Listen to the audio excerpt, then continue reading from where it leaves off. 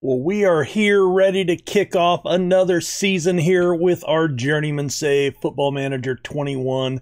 We have sold $134 million worth of players, and we have not spent that much bringing new players in. So let's roll the intro, get into the final bit of transfer news, and then we play Liverpool to kick off the season.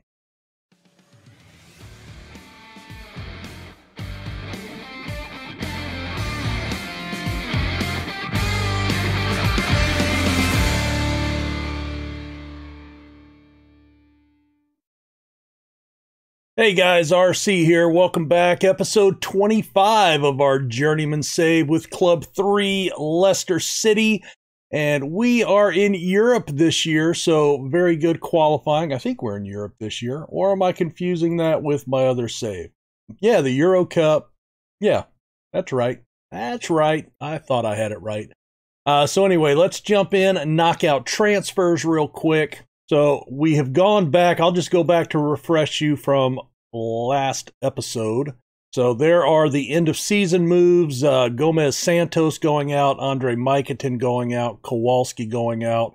That brought in about $100 million for those three players last season. We then brought in Julien Leon, Felipe, Cedric Lecomte, and Fred Mpassi. So, and then a couple of free guys that are actually going to be pretty good, I believe. One of them was a wonder kid. I think this Dalibor. There we go.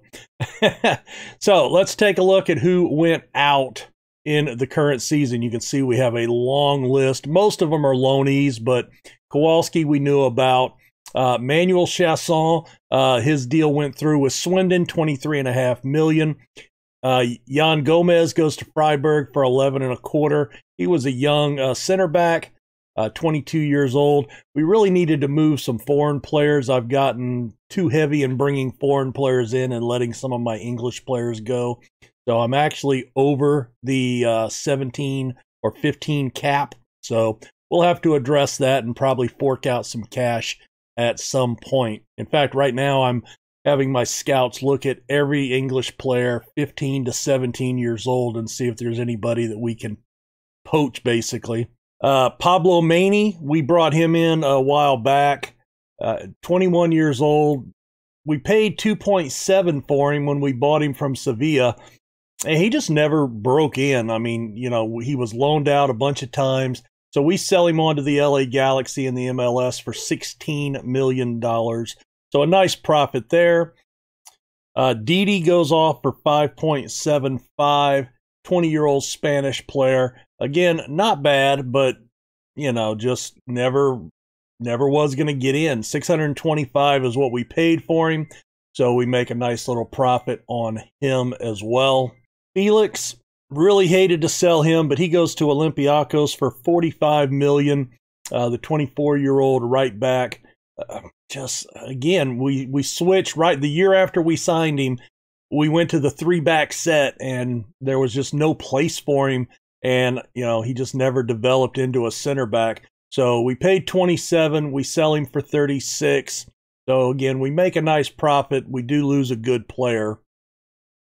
And then the rest of those, Rui Ramos goes to Lille for $750,000, which is almost his monthly salary. So they're paying about 80% of his wages. On the incoming side, we'll just kind of refresh your memory on a couple of these guys. Dalibor. Yeah, we're just going to call him Dalibor.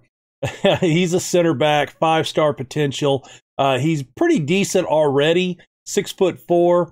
But he's going to be for the future. Cesar, he is a striker, number 10. My problem with him, and he's going to be like Ramos, I had to promise him that he could play striker as a deep-lying forward, and he's not going to play there. He's going to play number 10, and if he complains too much, we'll try to sell him on. 5-star potential, really do like him. He is a wonder kid. Christian comes in on a free. He's another striker for depth, 19 years old, 3.5 star.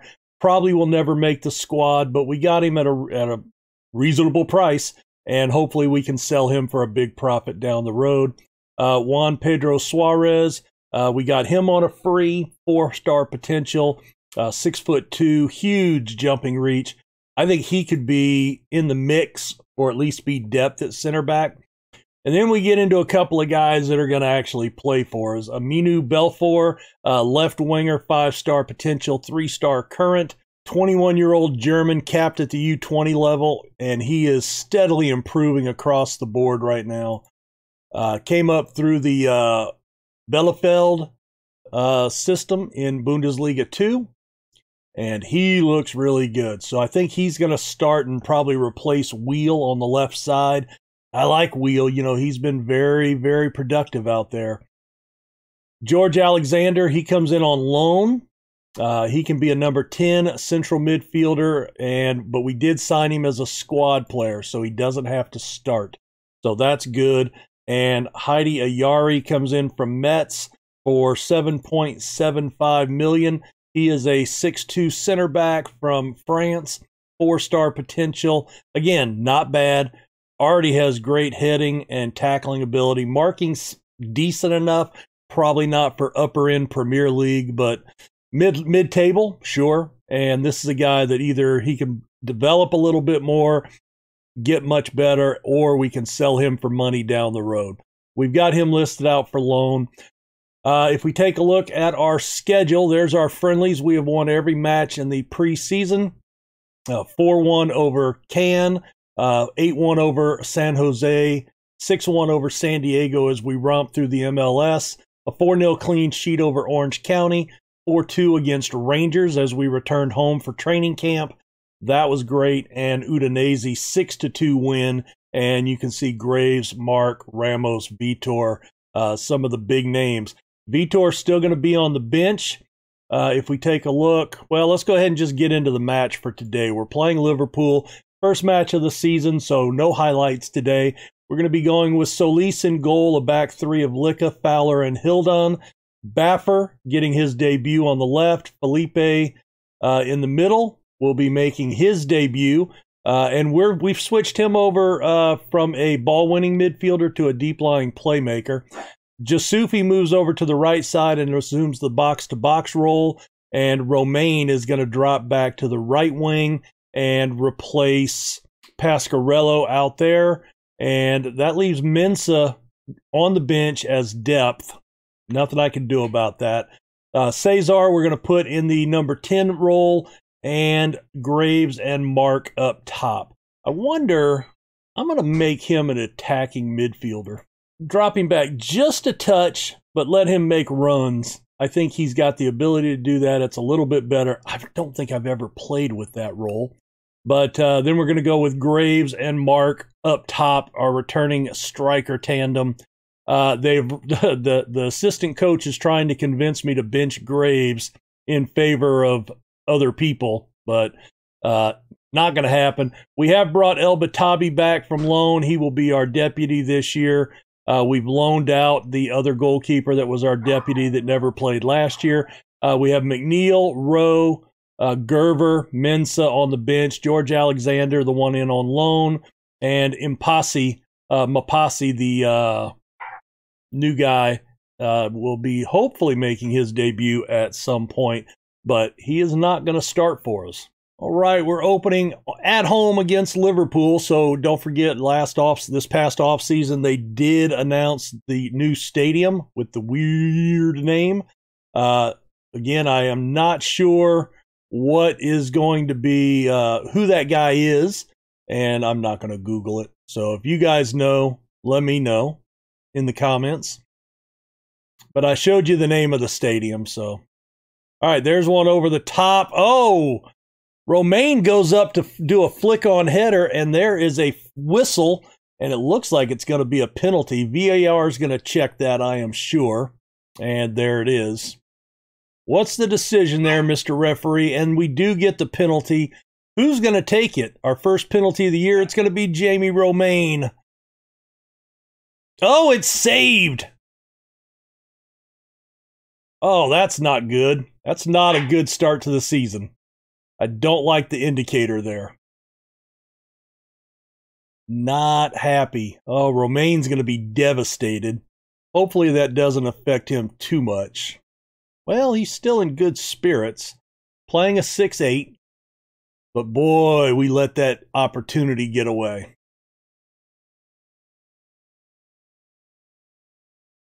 Solis just misplayed that ball and it hit the woodwork. Came off the crossbar. I have no idea how he did not see that ball. So I am not happy with that. We do have 7 shots to 2, but only 2 on target. Romaine takes a long throw. That one gets lumped out, and they've got a big counter opportunity here.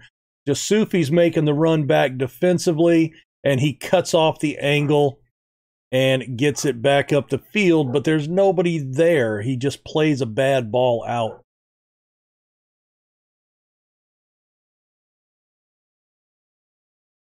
Oh my goodness, and that one goes past Solis at the back post, and Ramadani gets the first goal of the season.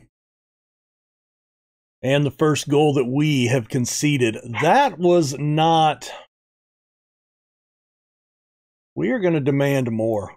We need a little bit better than that, fellas. Just a little bit. So they're playing with a higher tempo now. After the match, I do want to jump into the season preview so you can see where everybody is supposed to finish. All right, here's Cesar. Oh, he gets tackled away. I need better performance there, sir. Oh, look at him and Felipe switching spots. I like that. Oh, there's a tackle away, but we can't get to it. Baffer is on it. Oh, he was looking for Graves. Romaine up the side. It's in, and oh, what a save by Makamba. Oh, that should have been another goal. We're letting these opportunities go missing. And that one's headed right into Makamba's hands. But at least it was on target. Let's see. I'm going to point the finger. All right, we've got somebody that was nervous. I think that was Mark.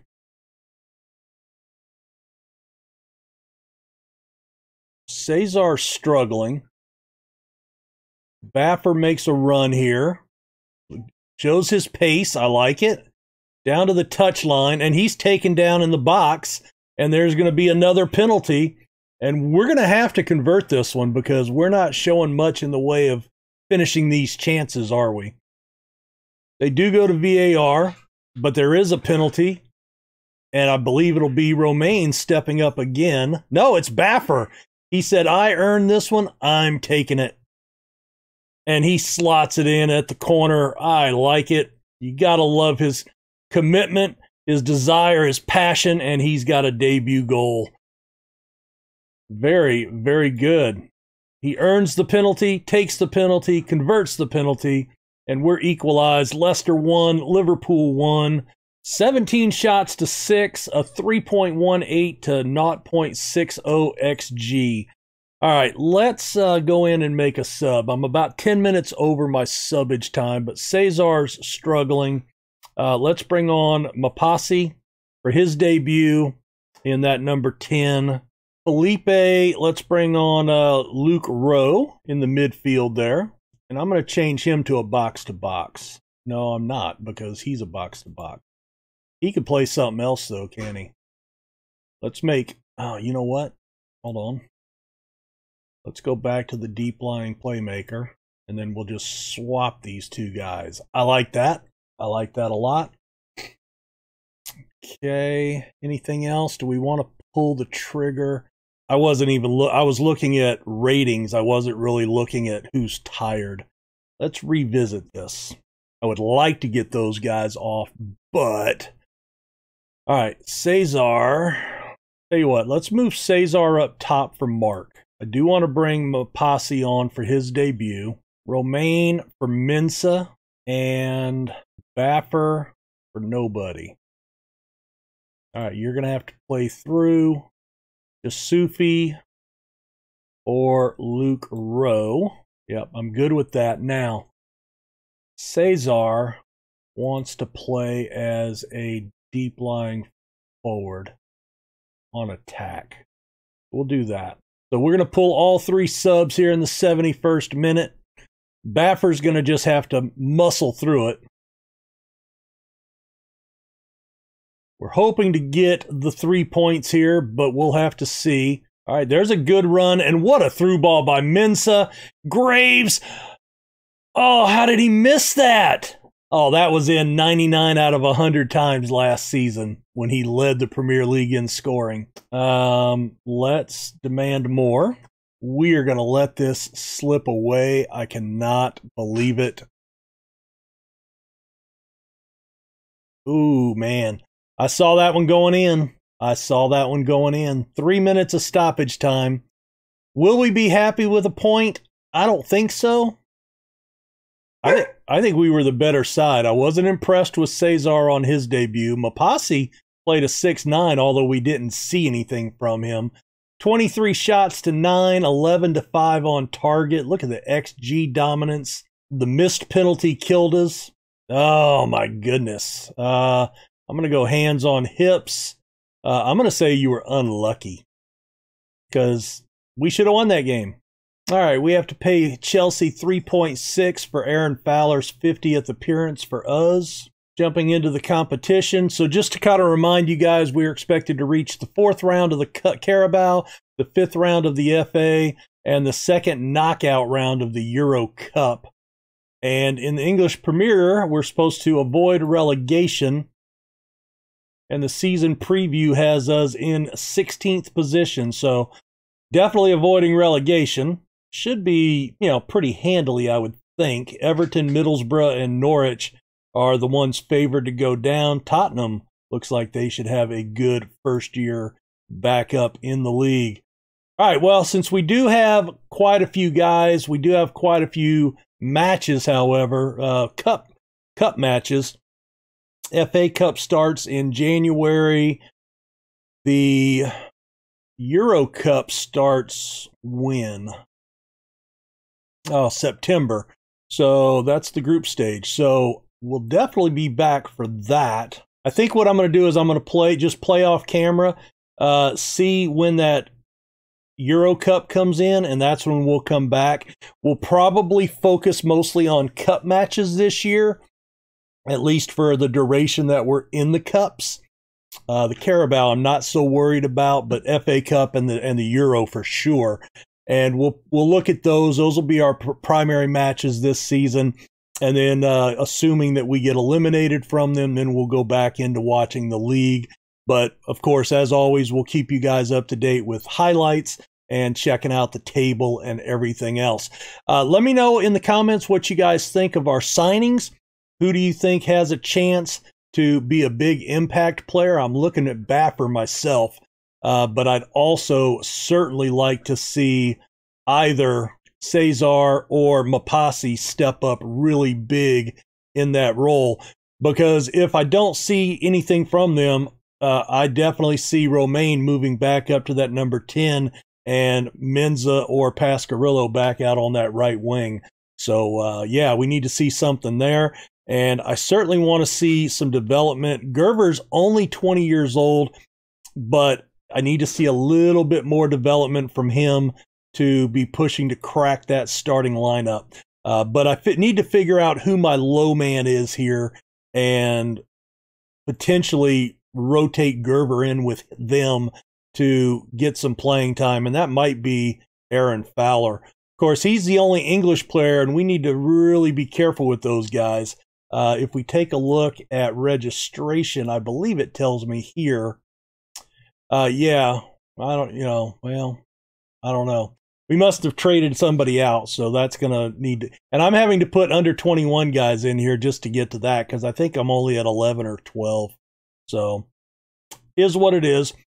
But, yeah, there's something about English players, and I'm short. I don't have the max, so we're going to end up having, when these guys start hitting 23 or 22, 23, and they're not U21 anymore, and I have to register them, we're going to have an issue, and we're going to have to sell a lot of foreign players, I think. But anyway, hit that like button, subscribe if you're new, And don't forget, hitting the like button tells me you want to see more and you like what I'm doing. That's how you support the channel. And Monday through Saturday, I do have daily Football Manager content. Take care, guys. Bye.